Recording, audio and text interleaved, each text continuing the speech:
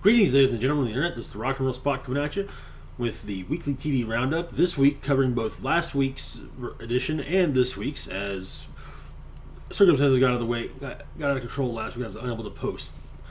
So, anyways, since we are doubling up, the way we'll be doing it this week is to have both the episode that would have been covered last week followed by the episode covered this week of each series, as opposed to here's last week's, here's this week's.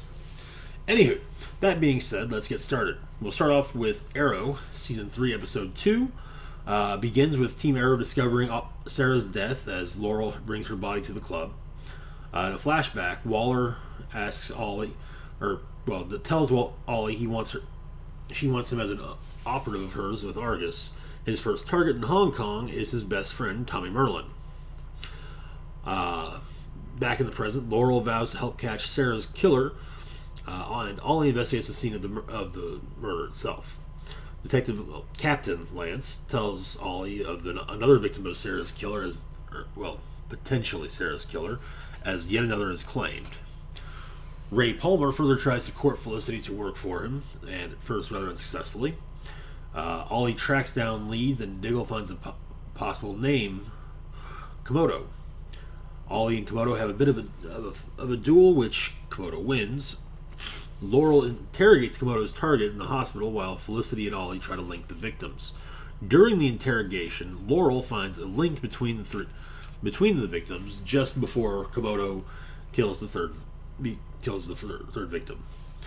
Roy gives Ollie the note that Thea left for him when she left Starling City. Ollie first goes to save Komodo's next target at Ray Palmer's benefit. A fight happens between Ollie and Roy and Komodo. Eventually, Roy it becomes more between Ollie and Komodo. However, once Ollie defeats Komodo,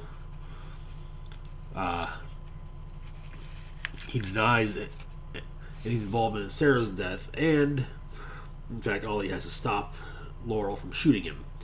Komodo's denial of involvement checks out.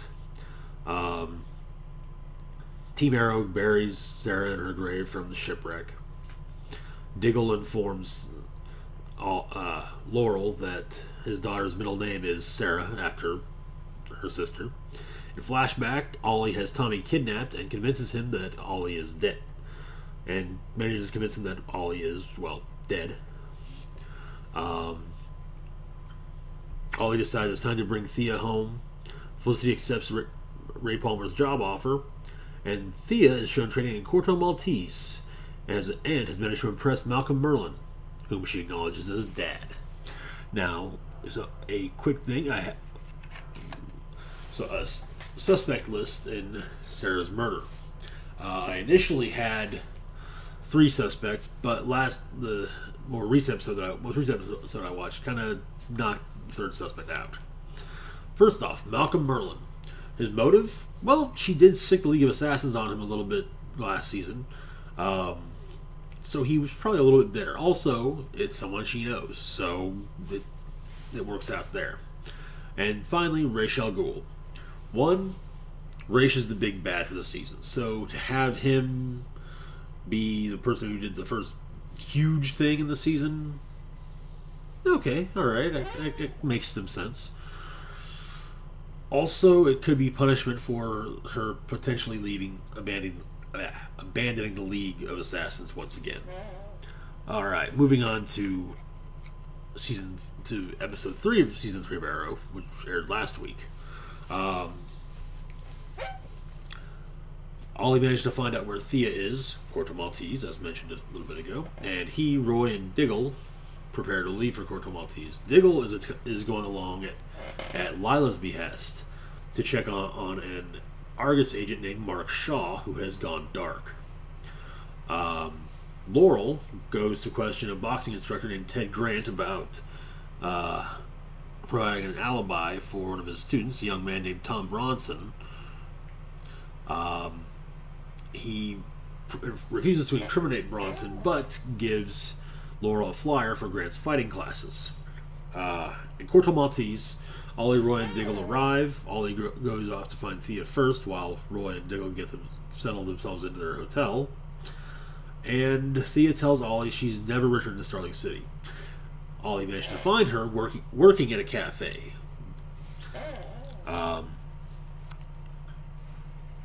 And when he arrives at the place she's staying to find and asks about her, we find out that Malcolm Merlin is watching with an arrow, already ready to put an arrow through Ollie.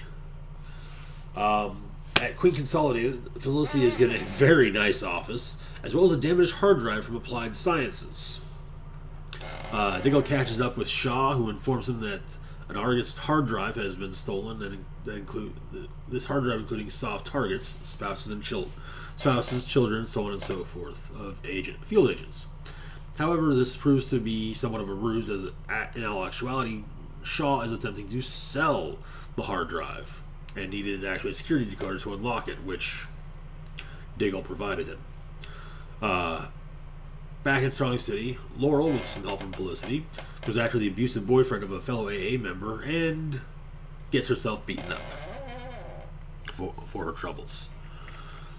She later tells Ollie that she will later tell Ollie that she actually felt good taking the guy on, even if she lost. Back in Corto Maltese, Ollie and Thea talk again. Ollie tells her the truth about Robert Queen's death before going after Shaw with Diggle and Roy. Thea ends up deciding to go back to Strong City with Malcolm's blessing. This was, of course, following a rather awesome sword fight between the two. It's also believed that Merlin let her win.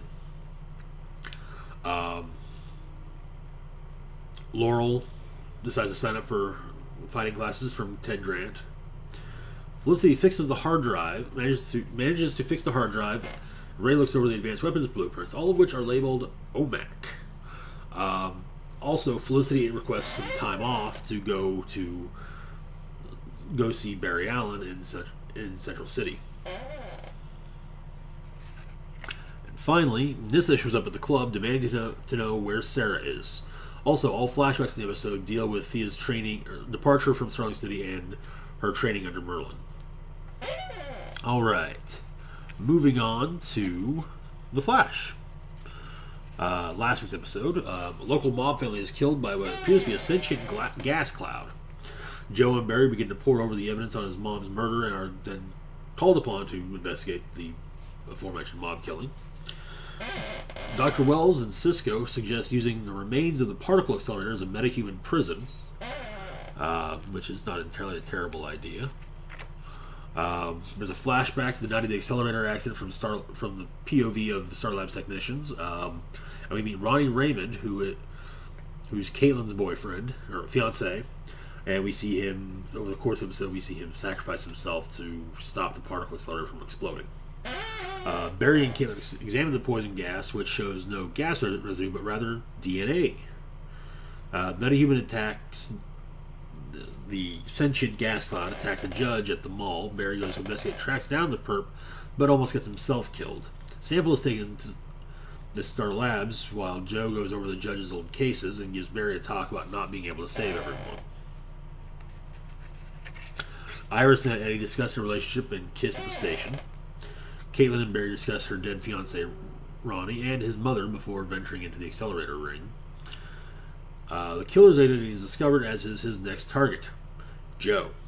Barry saves Joe, but is almost seen at Iron Heights, but is almost seen by his father. He actually is a little speedster trick of vibrating himself rather quickly to obscure his face, and then does what he can to stop the killer, who ends up incarcerated in the remains of the particle accelerator. Eddie and Iris tell Joe that they're dating. However, Joe already knew, as he's, a detective. And of course, he's not entirely that happy about it, but he deals with it. Also, we find out we see at the end of the episode that Caitlin has somewhat recovered from the death of her fiancé. In a further flashback, Dr. Wells views Barry's lightning strike by a camera hidden in Barry's lab, and apparently already knows Barry's name. In fact, saying See you soon, Barry Allen. Now, some theories about Wells. Well, theory, I guess. He's someone from the future, possibly Eobard Thawne, aka Reverse Flash Professor Zoom, aiming to somehow groom Barry for something.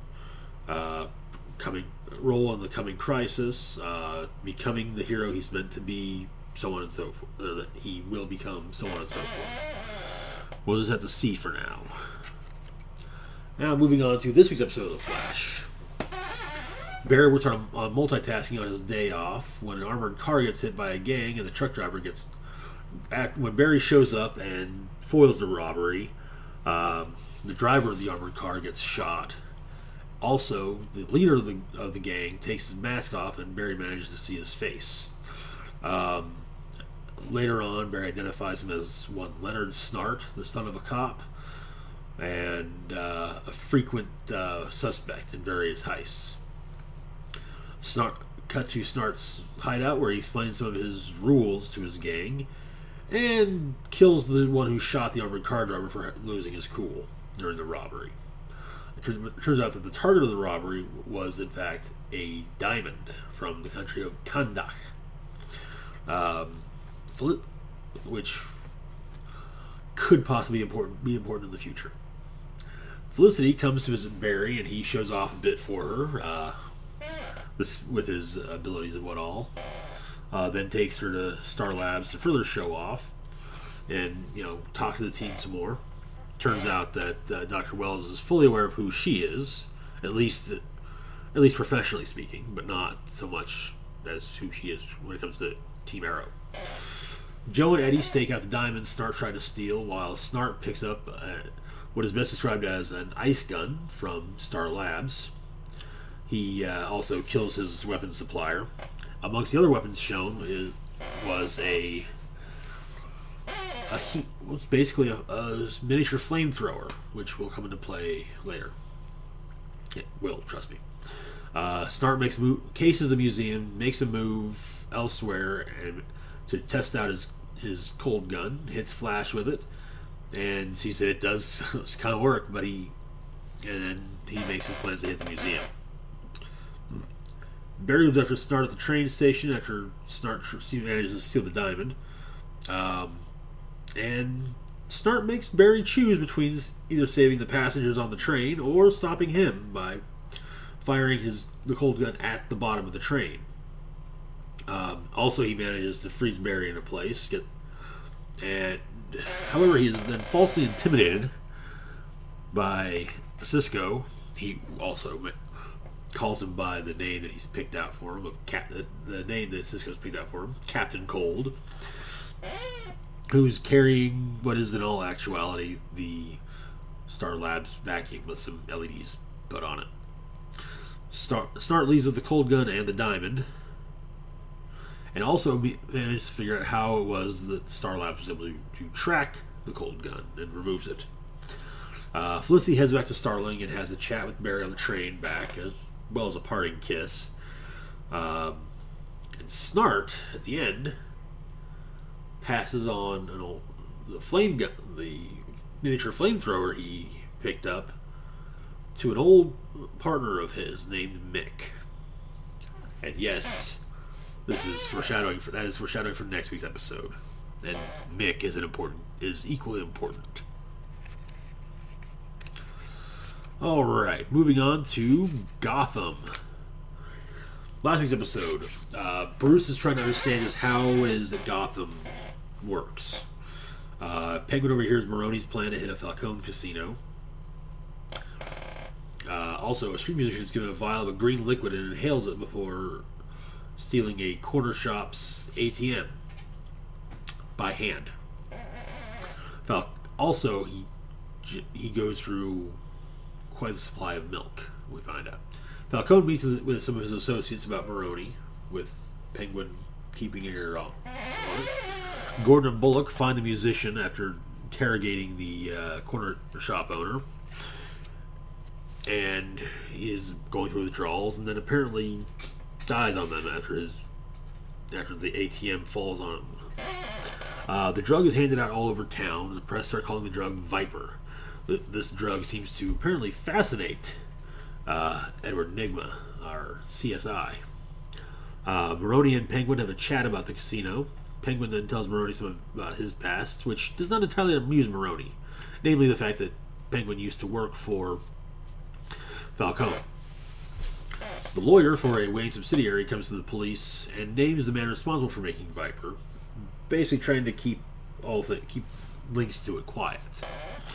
One of Maroni's men picks up Gordon to confirm Penguin's story, which, of course, he does. Fish further trains her secret weapon. Gordon and Bullock look into the dealer's past. Viper is apparently the first batch, which was not entirely successful, whereas the second batch has already been brewed and has its own name, Venom. The target of the dealer's statement, which is what he's attempting to do with the drug, is the charity function being held by Wayne Enterprises, which Bruce is at. Gordon is told to check Warehouse 39, which is empty, and Falcone then meets Fish's secret weapon.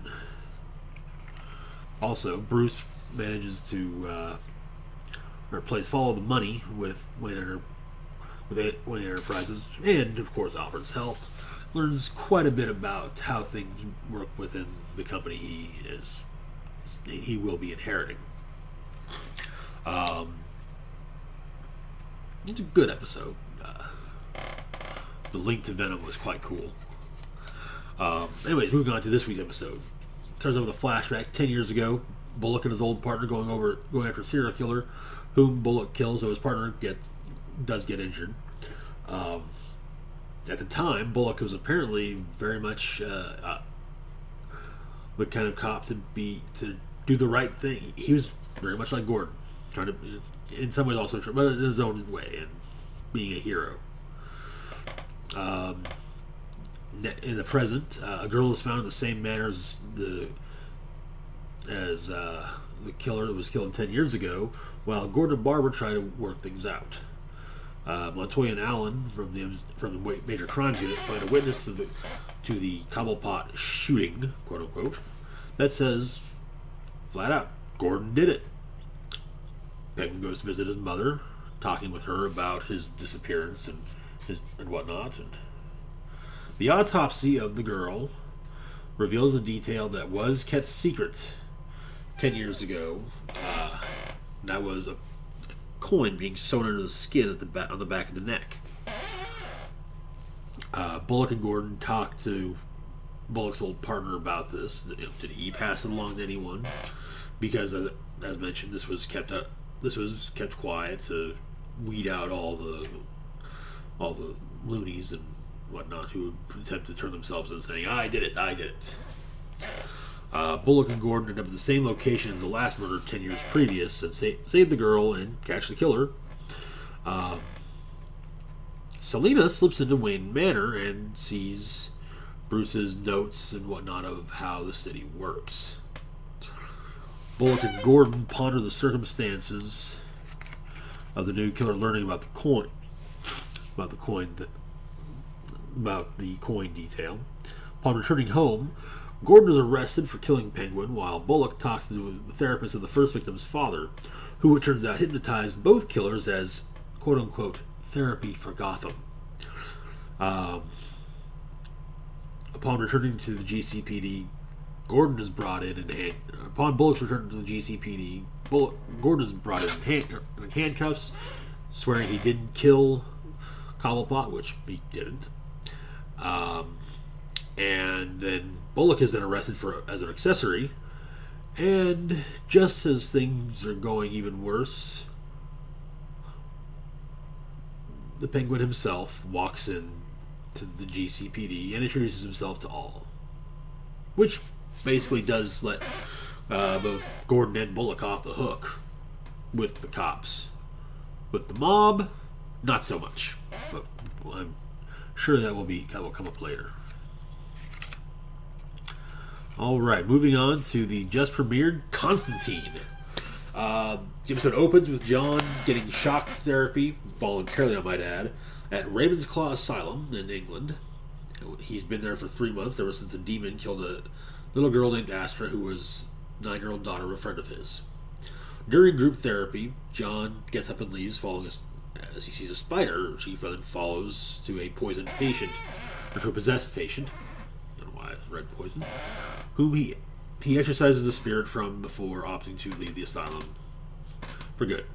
Cut to Atlanta, Georgia. A woman named Liv is attacked only to escape and find John. Also, I might add that the possessed woman wrote on the wall Liv's name and basically pointing John in the right direction. While investigating the attack, John meets an angel who has been tasked with keeping an eye on him, which seems like no small task for an angel. A friend of Liv's is attacked and possessed. Attacked, killed, and possessed, in that order. Liv is apparently spared due to John's friend Chaz having carved the Eye of Horus on her door. The next morning, John tells Liv that her father tasked him to look after her, and basically the possessed friend drives a coroner van into Liv's place of employment and obliterates what is her desk. While getting out of the way, John, Liv, and Chaz end up in a car accident, and after Chaz manages to get Liv out, he gets killed when a wire goes through his chest.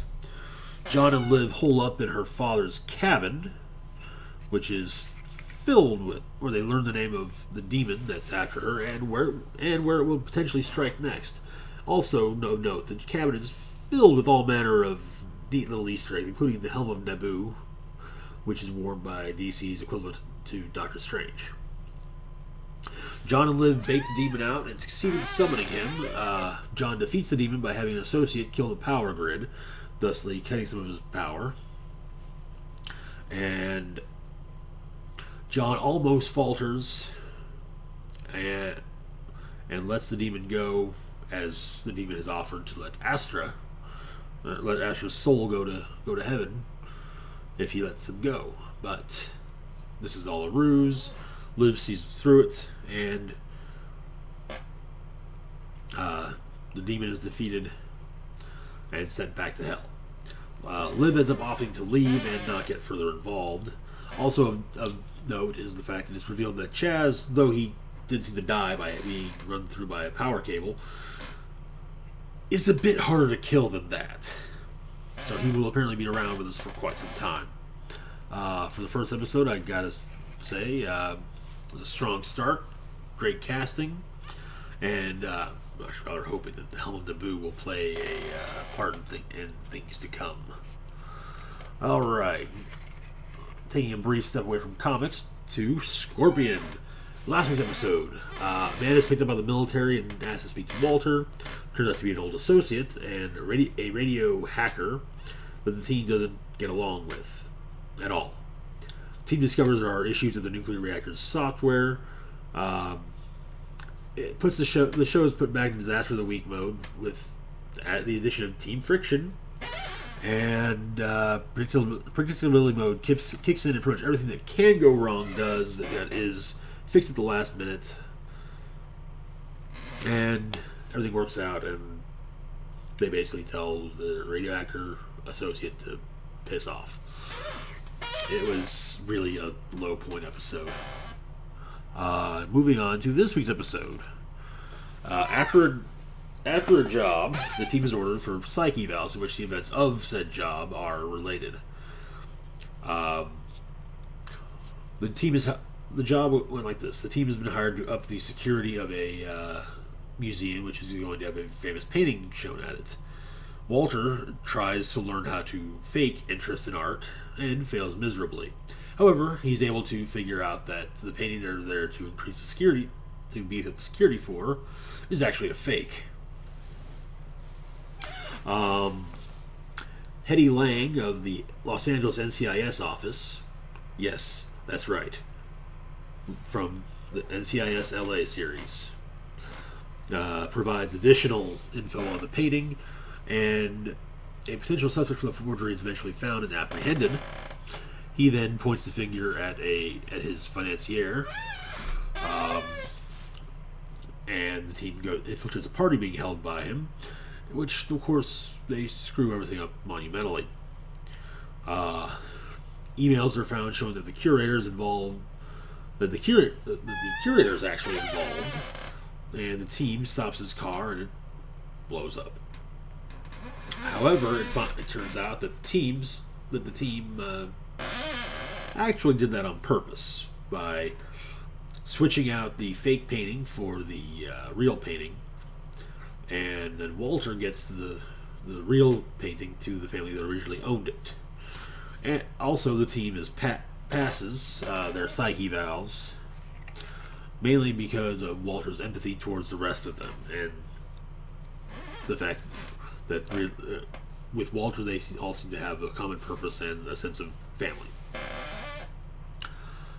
It was interesting to note that apparently Scorpion and NCIS take place in the same universe, and I had to seriously wonder if that means we're going to start seeing crossovers between the three shows. Part of me kind of hopes not, though. I mean, the occasional NCIS LA crossover, hey, that's cool, you know, that makes sense, but they would kind of just be thrown in for the sake of why not. Now, an occasional guest appearance between shows, I can deal with that. There's no but let's keep crossovers to a minimum. All right, moving on. Agents of S.H.I.E.L.D. Last week's episode, a group of guests at a wedding die in a manner similar to Contact with the Obelisk. We found out that, of course, Hydra is involved. Raina returns to Sky's father to ask for the obelisk, and is, of course, refused. Raina then discovers that Simmons at one of the Hydra's various bases, and basically gets her cover blown. Well, while attempting to escape, Simmons is saved by the building's chief of security, Bobby Morse, who is actually an undercover operative placed by Coulson. Sky confronts Coulson about the alien writing and goes after her father, only to have missed him by not too much time, though he views her attempts to find him in the building. It was really awesome seeing Mockingbird, finally. This was really just a lot of cat and mouse type stuff. Also, another plot point is that Raina is killed off, and to clarify who Raina was, the first season she was known as Flowers. Moving on to this week's episode. General Talbot speaks in front of the UN when it's attacked by what appears to be S.H.I.E.L.D. agents, but in all actuality, Hydra mercenaries hired by Hydra to further smear S.H.I.E.L.D.'s name. Trip and Sky check government chatter. Bobby Hunter and May go to Okinawa, and Simmons goes over a hard drive she managed to steal from the Hydra base he was at. Ward's brother, a U.S. senator, proposes a multinational police force to rout out S.H.I.E.L.D. Belgium's UN representative claims he will not tolerate, or he will not back such a thing, and basically seems to imply that any S.H.I.E.L.D. agent that's looking for a safe place is welcome to come to Belgium. Sky, of course, goes to talk to Ward about his brother at Coulson's behest, and Ward warns her to stay away from him. Bobby talks to Hydra's demolitions expert about the weapons used in the attacks, and gets made, leading to a bit of a firefight and some arguing between her and Hunter, as she is Hunter's ex-wife. Coulson has a chat with Ward's brother, who informs him that Ward can truly not be trusted, and that any of the stories he told about the horrible things that were done to him as a child were outright lies. Ward's brother then agrees to back off on his proposal in exchange for Ward. An opponent, the Belgian representative, turns out to be a Hydra operative. In fact, it runs in the family. His The S.H.I.E.L.D. safe house in Belgium is made, and the team that impersonated S.H.I.E.L.D. agents at the beginning of the episode is run into by Bobby, Hunter, and May, and taken down. However, while being transferred to his brother, Ward manages to escape. And then at the end of the episode, a man walks into a tattoo parlor and has a tattoo finished up.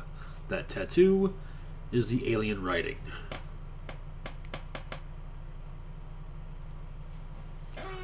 So we're in a bit of what does that mean? But hopefully we'll find out. Finally, moving on to Sleepy Hollow. Last week's episode, Katrina sends Ichabod a letter via Raven.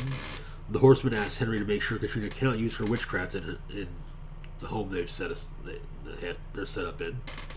To that end, Henry tries to find a past sin of Katrina's to use against her. And he manages to find something alright. A friend and fellow clone reenactor of Ichabod is attacked and killed by what's known as the Weeping Lady. After initially, this is thought to be just a simple Weeping Lady attack, as Ichabod had earlier in the night spurned her and basically kind of said, "Oh, I'm married. You know, hey, you're that's cool, but I'm married." While researching the Weeping Lady at the library, Abby runs into Holly, and Ichabod receives Katrina's letter. Shortly thereafter, Abby is attacked by the Weeping Lady and saved by Holly. And we also find in this scene that Ichabod does not know the concept of CPR. When Holly tells Ichabod to give Abby mouth to mouth. The Weeping Lady is revealed to actually be Ichabod's former fiancée. And yes, it was set upon the world by Henry. I don't know why I said Harry. Abby and Ichabod enlist Holly's aid in saving Katrina from the Weeping Lady and get a crossbow with a specialized bolt. Doesn't do any good, though. I'll just go ahead and say that now. They arrive at Katrina and the Horseman's just as the Horseman leaves, and they end up going to save Katrina, having a good idea of where she's at. Katrina and Abby work together to send Mary, Ichabod's former fiancée, to peace. Ichabod the Weeping Lady goes after him to stop Katrina and Abby, and Ichabod actually kind of gets slimed. It was rather amusing to watch, but still, Katrina and Abby succeed. It's revealed that Katrina was present, however, when Mary died,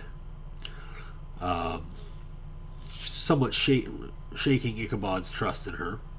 The Horseman attacks, however, puts that moment to attack, and Katrina implores him to spare Ichabod, as, in fact, he did just save her life. Jenny, Abby's sister, shows up at Holly's place and slightly rekindles something of a romance between the two. The funeral for Ichabod's friend is held at a local bar, and Ichabod ruminates over recent revelations. And finally, Moloch disciplines Henry for almost getting Katrina killed, as she plays an important role in his plans. Alright, episode 6 this week's begins with Abby and Ichabod doing yoga, briefly, before hitting a bar so Ichabod can relax and run into and also so they can run into Sheriff Corbin's son, Joe. While responding to a call concerning Joe, Abby and Ichabod see a creature and discover that it has killed Joe's friends in a rather brutal manner. Henry and former Captain Irving discuss Irving's deal, and Henry tells Irving a way out. Kill someone else. Soul for a soul, so to speak. Research into what the victims and what was seen points to the creature in question being a Wendigo, which they presume to be Joe, who has since left the hospital.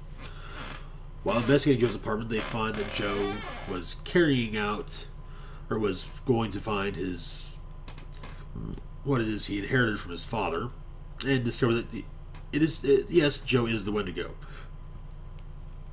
Holly and Abby show up to help and they all decide to try to find a cure for Joe. Joe reveals how he came to become one, which was a letter which was actually sent to him a few weeks ago by Henry. Abby discovers that things could be rather dire if they don't quickly find a cure for Joe, as the Wendigo has 4 transformations before definitively becoming a Wendigo. Holly and Ichabod go to speaks to the local Shawnee to potentially cure Joe. Henry picks up an exchange is made by Henry, Joe, as well as what it is he inherited from his father, which was a rather nasty poison made up of the most poisonous creature, some of the most poisonous creatures in the world, combining their venoms after killing one another. Of course, Henry betrays Joe and triggers his transformation. Irving almost kills the man who crippled his daughter, whom he's imprisoned with, and also informs Abby of what's going on. Ichabod and Holly return with a cure, but of course Joe has already left and transformed. So Abby and Ichabod decide to lure Joe out by cutting their hands, to smell the blood, and they manage to succeed in doing so and they actually, like I said, they cure Joe and they inform him of what it is his dad was really up to. Joe asks Abby if to write a recommendation to him for Quantico, while Ichabod discovers video games. And he has a very amusing way of yelling at people during multiplayer, that's for sure. Henry manages to combine the creatures from the poison into a spider, which then crawls into Katrina's mouth as she sleeps, ending the episode. And that is what we've got for this doubled up version of the Weekly TV Roundup. We'll be back on Saturday with a video mainly concerned, which you'll see the what it's about come Saturday.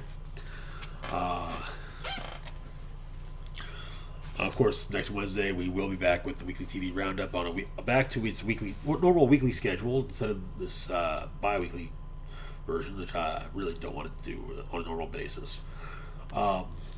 As always, feel free to like, share, and subscribe. Follow me on Twitter and or Facebook. Links to both are down below. And of course, as always, it's Rock and Roll Spock signing off. Live long and rock hard.